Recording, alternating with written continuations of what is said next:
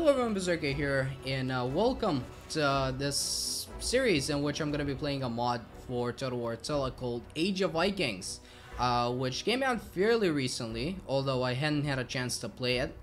This is my first time playing it. I have no experience with this mod. I just downloaded it, downloaded a few extra mods as well, which the creator of the mod actually claimed that they enhance the experience. So we're gonna see if that's true, and we're gonna see if the mod is any good. But anyways, what this mod is basically takes the Charlemagne DLC and takes it further into the Viking Age after the death of Ragnar Lothbrok. And as you can see, you have all those kingdoms that I'm gonna go through and give you a little bit of information about each of them. But I am personally gonna be playing as the Kingdom of Dublin. But yeah, anyways, what's going on, like, politically, like the whole situation? So we have, first of all, we have the Danelaw ruled by Halfdan Ragnarsson, who is one of Ragnar's sons. You know, he belongs to the Ragnarsson dynasty. He was a commander of the Great Heathen Army, and he was the ruler of Jorvik, which was the kingdom established, after, the raiding and pillaging of England. The Vikings eventually settled down and formed a kingdom, which was very short-lived, but, still, it existed, and it was apparently ruled by Halfdan Ragnarsson. So then we have the Danes, ruled by this guy who was the king of the Danes at the time, and he was also a commander in the Great Heathen Army. To be honest, I don't know too much about him, but this is pretty much the Danes. They have pretty much the same faction traits, and they're ruled by this guy who looks cool as well. So the faction that I'm going to be playing as is the Kingdom of Dublin, who was another Viking kingdom established in Ireland, obviously, by Norwegian settlers. And it was, again, a short-lived kingdom. It didn't last for too long, and the Vikings eventually assimilated with the Irish, culture and population, but it existed for longer than Jorvik, actually.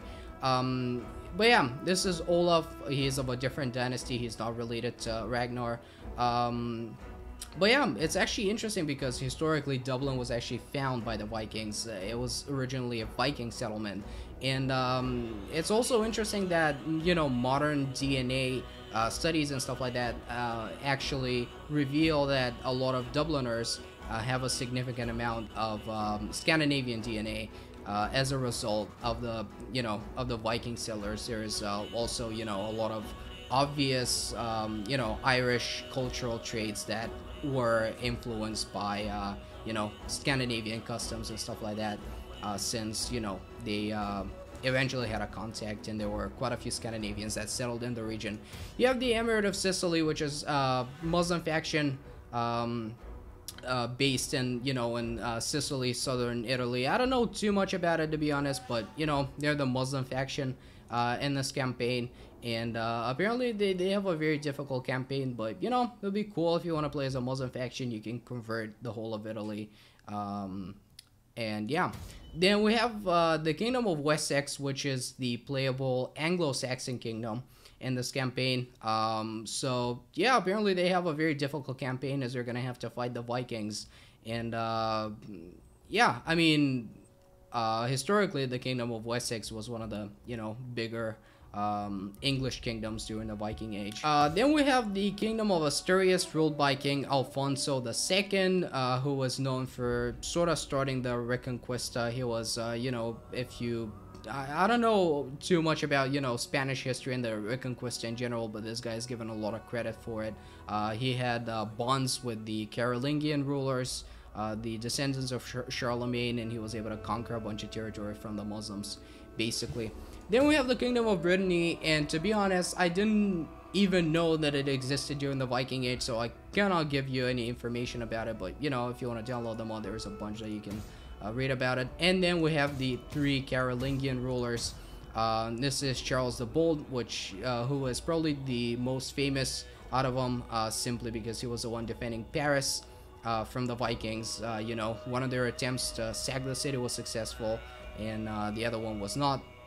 But yeah, this guy ruled West Francia. He's a descendant of Charlemagne, as are those two.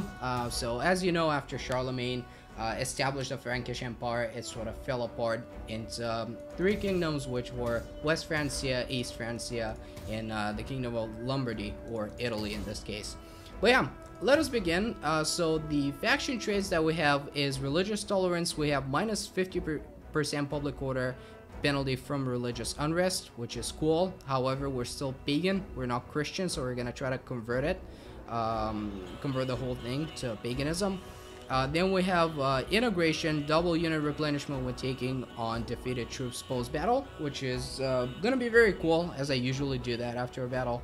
Although there are gonna be some probably some integrity penalties and stuff like that, but still it's cool. Colonization, we have constant immigration from Norse settlers, and then we have cultural tolerance, no public order penalties from immigration in own provinces. So we have constant immigration, but we have no public order penalties due to it, which is an interesting mechanic. So yeah, let us begin and see how it's gonna work out. Again, I haven't played this mod, I don't know what to expect, so yeah, we'll see how it's gonna go. I know there are a bunch of new units and stuff like that, so it should be cool. Alright, war weariness. I'm familiar with this mechanic. It's a thing for Charlemagne. So here's our ruler, Olaf, who is 34 years old. He's got a son called Harold, so we have an heir. Wouldn't be too bad if he becomes the governor of Munster, which is our province here. Dublin is not actually the provincial capital, but this is, so we're gonna have to go to war with those guys eventually. Okay, so let's see here what we can do. Apparently there are new edicts as well, which is nice to see. There's a lot of stuff. There's a lot of stuff in here. So let's see, I would like to convert this to paganism. So what I'm gonna do is I'm gonna do a edict that actually promotes paganism. And is there one that does that though? I'm not sure about that. Well, apparently there isn't, but we can do growth, which would be pretty nice. We can do food production as well. However, sanitation wouldn't be bad. However, I'm gonna pick growth and construction costs because we're gonna be building a lot of stuff here, and we're gonna need growth because I wanna, you know, expand the settlement as much as possible. This is gonna be our capital, at least in the beginning of the campaign. So yeah, I'm gonna do that. Let's see what I'm gonna research. I don't really see too much of a difference in the when it comes to the text, but I might be wrong about that. Let's see here, Hall of Stories or Warrior's Hall. Well, we're gonna be fighting a lot of factions, so let's go the military route, although we have almost no money whatsoever, so that's gonna be tough. Here I want to convert that to actually to someone that actually provides me with money. Squalor, well, we're gonna have a little bit of squalor, but we're gonna have to do it. We're gonna need some more money. You know, having long ships would be nice, although that actually provides us with long ships as well, so I'm definitely gonna convert that. And here I'm gonna build some sort of a shrine that gives me you know, that gives me that makes paganism grow, basically. It's not that, there you go, sacred ground, that's the one that I need. So I'm pretty much gonna spend all my money on turn 1. Can actually build something else, and what I'm gonna do is I'm gonna build a sanitation building. Although I really need something that's gonna provide me with money. So building this, like a winemaker, wouldn't be too bad either. Yeah, because it just gives me money, not too much money, but it gives me money in growth, which is, well, I'm not actually gonna need growth. So I might want to consider changing that edict, because I'm going to have no more construction sites for the city. But I mean, I'm going to keep conquering. I'm going to conquer those settlements too. So yeah, okay, let's build that. Let's get some more extra growth. And I'm not actually going to change the edict. Would be nice having a spy, but I cannot recruit one at the moment. And my army is not too big. So I might want to recruit some more units. So I guess those units are unique for our faction. We have those Norse Gaul swordsmen and horsemen apparently. So yeah, we're gonna see how the units, how how the units are gonna be. If they're gonna be any good. But yeah, we do have cavalry, although yeah, and I assume that the Danelaw over there don't really have any. But yeah, let's see how we are when it comes to the other factions, whether they like us or not.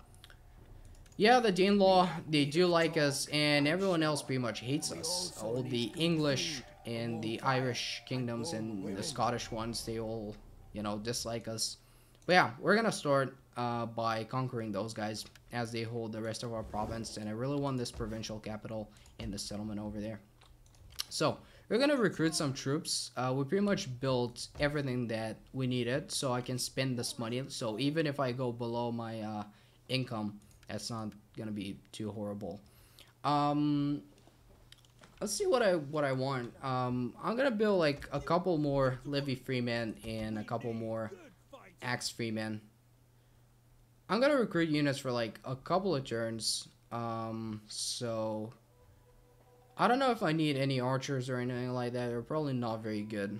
Yeah, very poor missile block chance, armor piercing damage, and very poor armor as well. So yeah, I'm gonna build some cavalry instead, and that's gonna be pretty much it. And then I'm gonna have to go and siege the provincial capital, and just hope that those guys don't have like an enormous army, because that would suck. What was that? Edict issued. Alright, so now we have growth. So we're gonna be able to expand those settlements when we conquer them. Again, in another turn, there's not really much that I can do.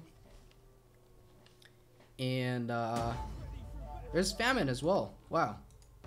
What did that? There isn't like anything that we didn't have an edict that gave us food or anything like that. Is it the I'm not sure where that came from. I didn't upgrade this. Oh yeah, we had a building that actually provided us with 20 food, and it doesn't anymore. So yeah, that was, I didn't think that through, but I guess we can convert it back, and it's just gonna be a bunch of money wasted. But yeah, there's not really much that I can do about it. Although it's not really gonna be that big of a deal, as I'm gonna start marching towards you know, those guys. But yeah, I'm gonna need to convert that building eventually. That was a big mistake. Now I have no food at all, and there's not really much that I can build.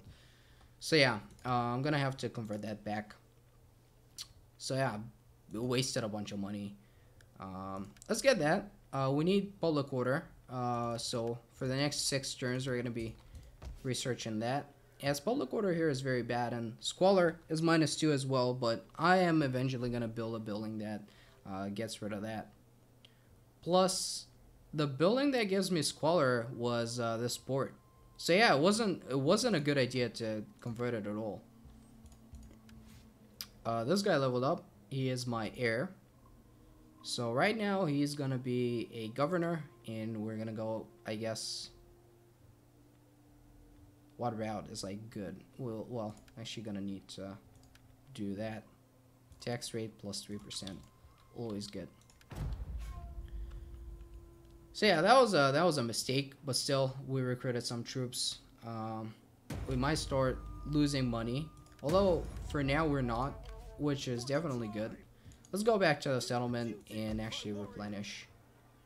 Well, we are not gonna be replenishing because that's not built yet, but we can upgrade this. It's gonna give us public order, and it's gonna give us priests and all stuff, all things like that. So that's gonna be cool. Gonna end another turn here. I guess I can recruit a few more troops, as I'm not losing money quite yet. Yeah, attrition, I know, but now it should be okay. We have 20 food, and yeah, so we finally recovered from that. That was a big mistake. I'm not sure why I did that. We cannot recruit swordsmen at this point, but we can get axes, and they don't do as much damage. They don't have as much melee attack. Pretty much worse units overall, but that's all that we can get at this point. I'm gonna go for some more levy spearmen, and I guess that's gonna be it. All right. In 4 turns, I am also gonna have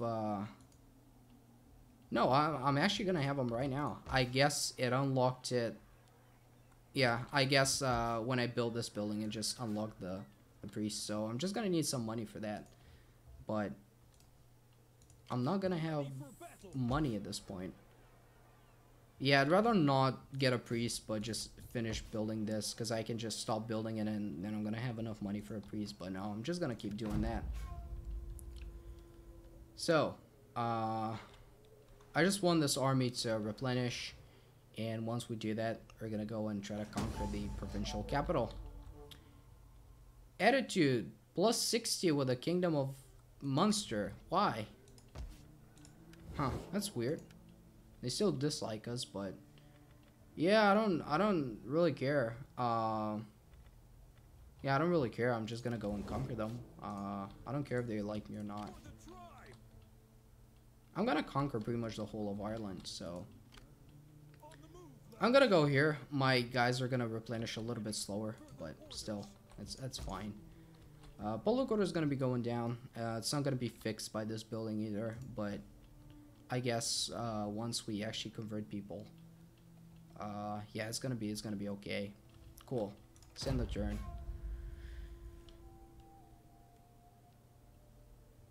And yeah, for now, that's all that I can really do. Just go here and try to conquer the provincial capital.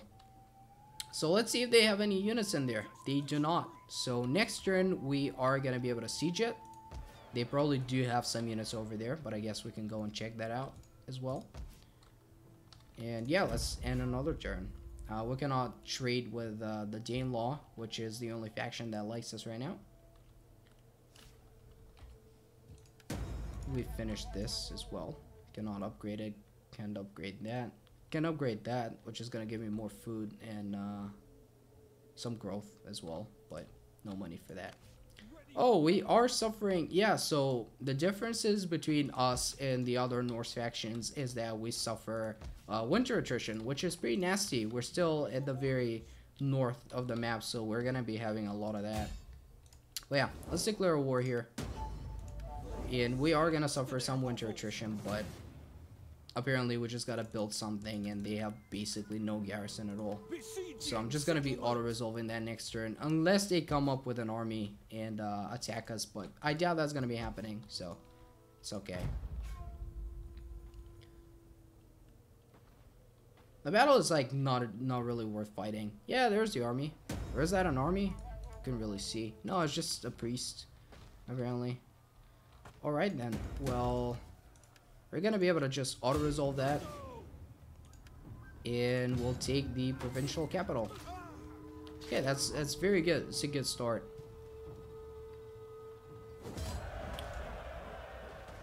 We're gonna occupy it, and we're gonna have to repair all of this and then convert it. But yeah, that's a good start. Once we actually replenish our troops, we're gonna go and siege the settlement so we can take full control of this province. But yeah, I guess that's gonna be it for this episode, and I'll see you next time. Goodbye.